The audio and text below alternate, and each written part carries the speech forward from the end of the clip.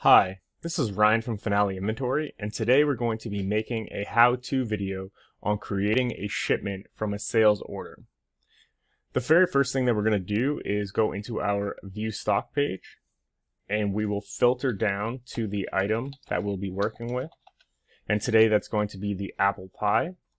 So the very first thing I'll point out is a quantity on hand of 225 and an available quantity of 225. And we will see how this affects these quantities. So we will go right into the sales order, and we're going to be creating a new sale. So at this point we can create a unique and valid order ID, or we can use a system generated order ID. For this one we will use the system generated.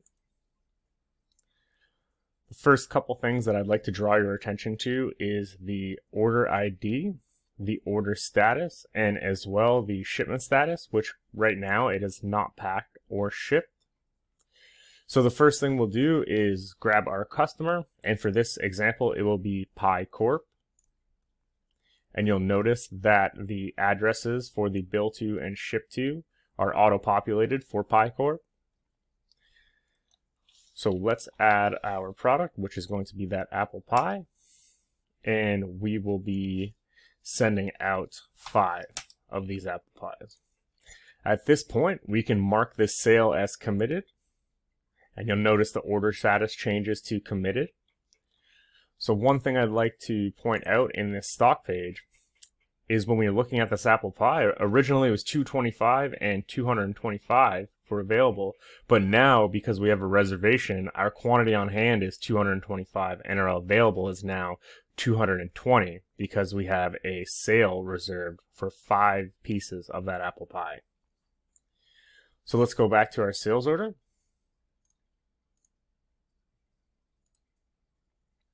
So at this point we can create a shipment, and we can get there from this tab or simply clicking Edit Shipment.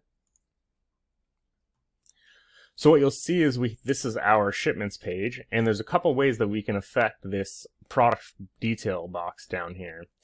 The first thing we can do is click Update Shipment to Match Order, which will match the 5 with a sublocation that currently has the apple pie in it. But we can also select where we want to take this apple pie from. So for this example, I'm going to be using A2, which has the earliest expiration date that I have set as the lot ID. So we will select 5. And at this point, I can save it, and I can print the pull sheet.